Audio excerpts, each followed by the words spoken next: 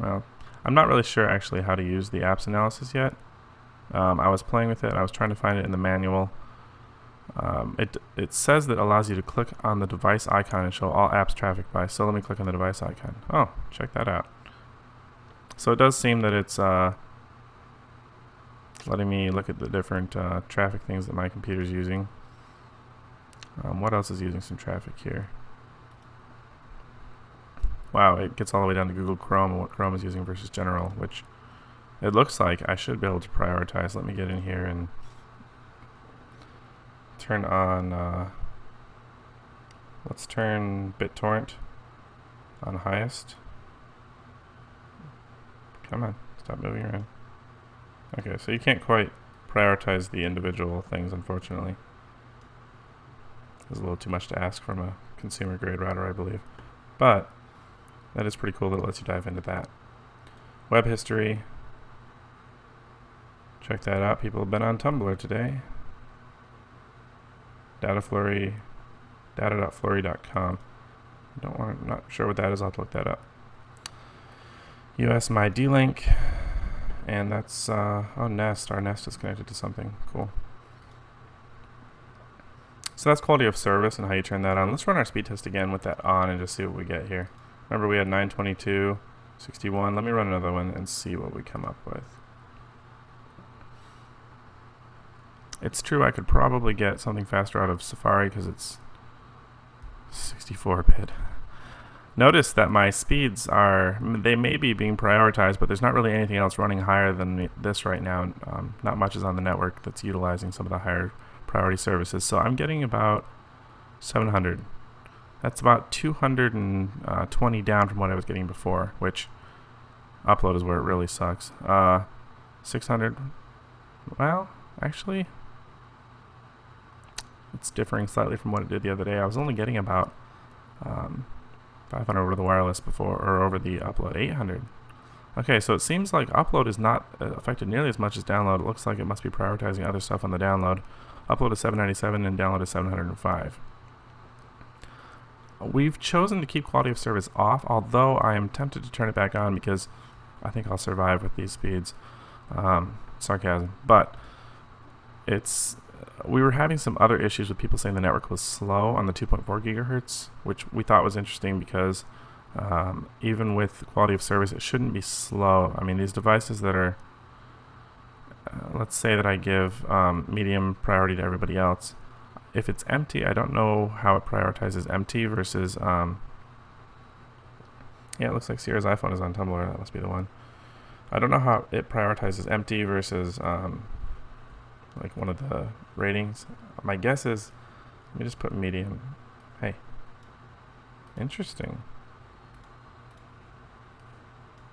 So it won't actually let me prioritize anymore. My guess is I'm doing it wrong. There's probably some other way you are supposed to do that now.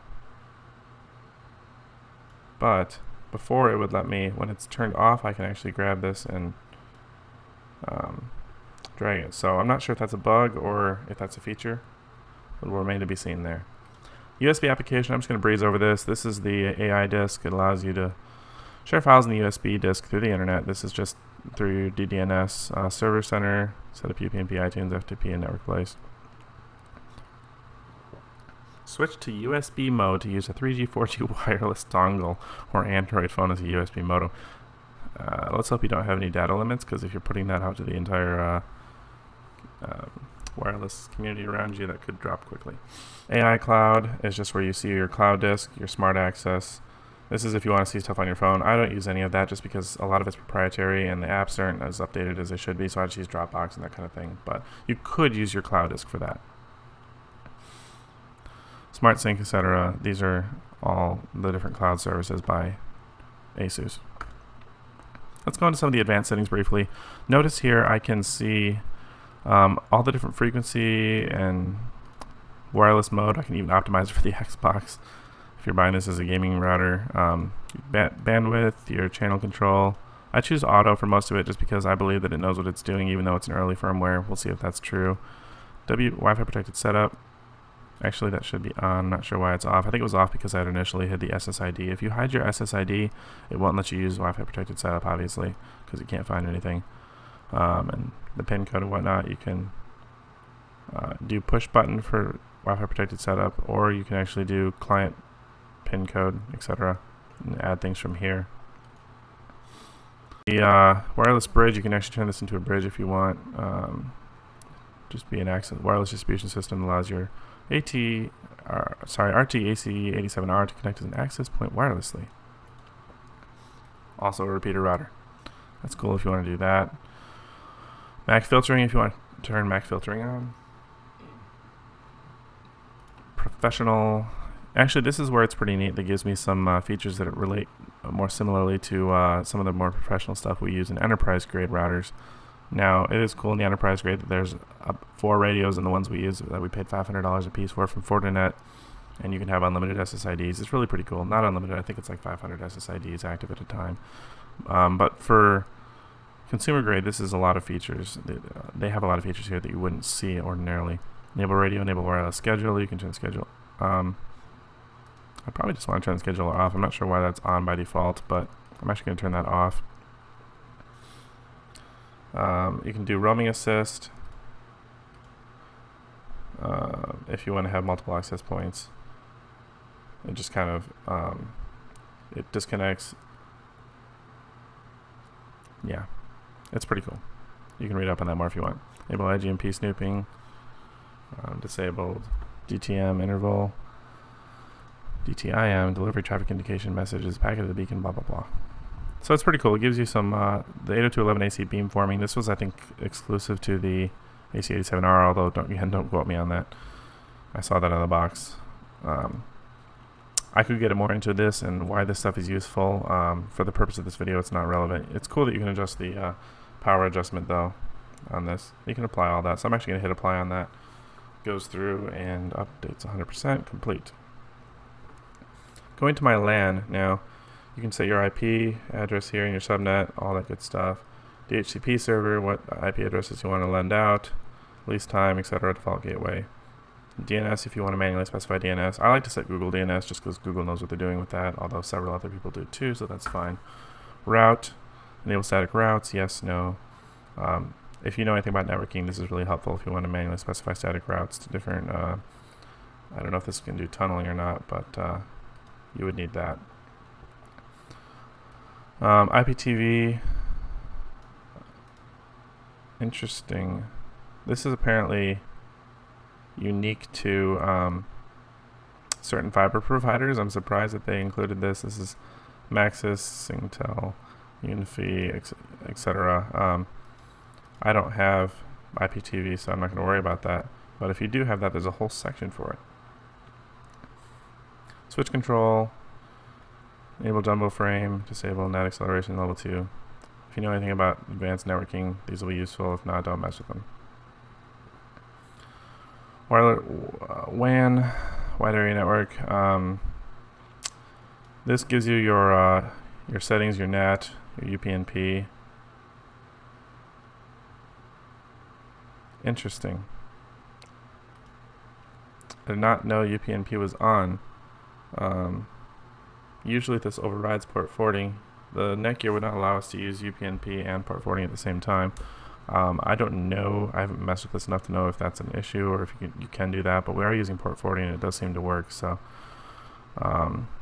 actually, I don't know, I think I'm going to turn it off because a lot of these devices, Universal Plug and Play gives port forwarding to anything that requests it, and we have several media servers that are all going to request the same port, so I'm going to turn that off because we manually specify that in port forwarding. WAN DNS settings, connect to the DNS server automatically, authentication, account settings. You can actually do a WAN account authentication on this thing, it's pretty cool. If you have host name and MAC address requirements from your ISP, you can set that here. You can do a MAC clone, which is neat. Apply. 2040, 60, and then you're moving on. Dual wired area network, or wide area network, I haven't seen that before. This is dual support allows failover to use a secondary WAN for backup network access, like load balancing and optimize bandwidth, minimize response time, and prevent data overload for the WAN connections. devices require unrestricted access to the internet. So you can do that there. This is my port forwarding here. I'm blocking some of these out, but just for forwarding Plex and SIP through, we have that set up. It's pretty straightforward to do that. DMZ, it actually allows you to set up a DMZ, which is cool. Registration is successful. Oh, good. It's still registering me at asus.com. Nat Pass-Through allows a virtual private network connection to pass through to the network clients. That's pretty neat if you want to allow some Nat Pass-Through there. IPv6. IPv6 configuration, if you want to turn that on, we're not going to. VPN server, if you want to set up a VPN, it's pretty neat. It will set up a, I believe it's PPTP, but yeah, PPTP. I don't think you can do IPsec, it's not a Cisco, so. Let's go to Firewall. You can actually enable the firewall, now service protection. That is off by default. You can turn that on. Don't know how much that would limit you. Respond ping request from when. I'm actually going to turn that on. Please don't take forever to do that. 2040, there we go. URL filter is next thing we're going to look at, which is if you want to actually do filtering by URL and block stuff, you can do that. Keyword filter if you want to do kind of your own specified parental control. Network service filter. Blocks the LAN to WAN packets exchange restricted and restricts devices from using specified network services. So this is just basic firewall stuff. You can turn that on if you want to restrict certain things, blacklist, whitelist, etc. IPs, etc. Ranges. Administration of the router. AC87R supports several operation modes to meet different requirements. You can do wireless router mode, which we chose. You can do access point mode if you want to just create an access point and you're not doing any of the firewalling stuff. And the media bridge, which if you just have a media server you want to use as a media bridge, you can do that as well, but we're not going to. The system is where you set your admin and password and all that good stuff, your time zone, time, authentication method. Now, I chose to enable HTTPS. I wanted some security here. It does actually set the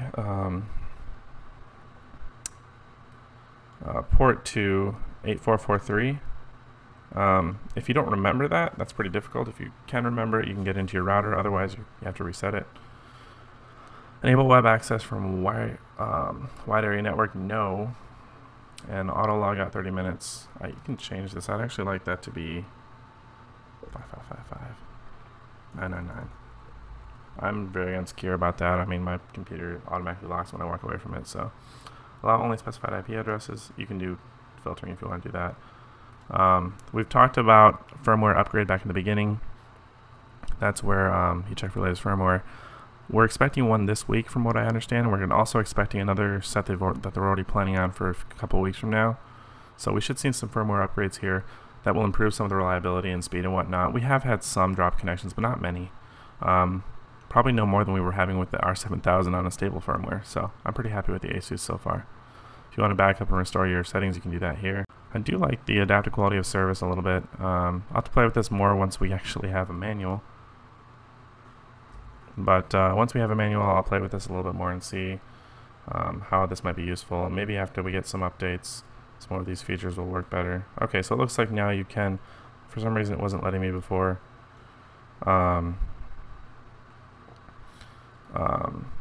do that, but I'm going to go through and put our cameras on the lowest priority.